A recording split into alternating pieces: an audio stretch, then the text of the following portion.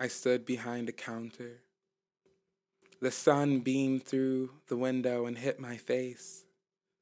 I smiled when customers walked in. I took my time when I made their drinks. I strolled through every step.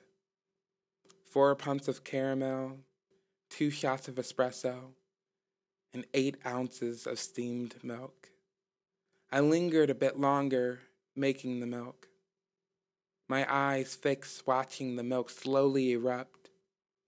I dragged the pitcher further and further down.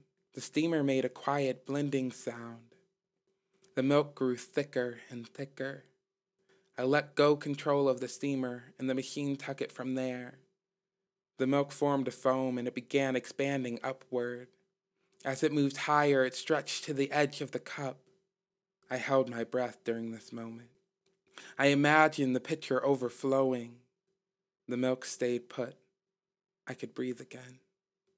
I took a cup full of caramel into it and sat it under the machine. I clicked the button and waited. A good 30 seconds, espresso poured into the cup.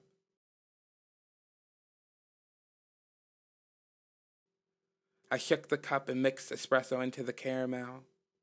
I grabbed a large spoon near me and a pitcher of steamed milk.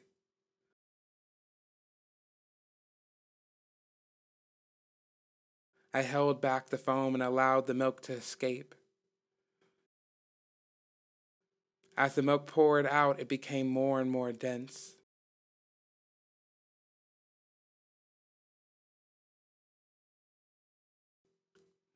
In the end, the foam was the last to go. I drizzled caramel on top of the creamy foam. I put a lid on top of my creation. I brought it to the customer. The customer would never know the work I put in. "I hope you like it," I said proudly. "Thank you," the customer said, forcing a quick smile. She held one hand on her phone and the other holding her latte.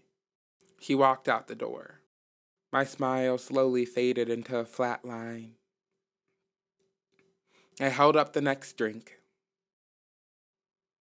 Mocha. This one will be sweeter.